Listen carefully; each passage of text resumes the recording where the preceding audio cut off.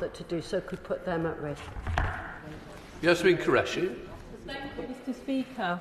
The former Secretary of State for International Development, Rory Stewart, said yesterday, "It's unbelievable that an international coalition which could find $130 billion a year for Afghanistan when fighting there cannot find 5% of that amount to prevent millions of Afghans from starving. The West abandoned Afghanistan to the Taliban in August, and now it is abandoning them to starvation. Betrayal follows betrayal."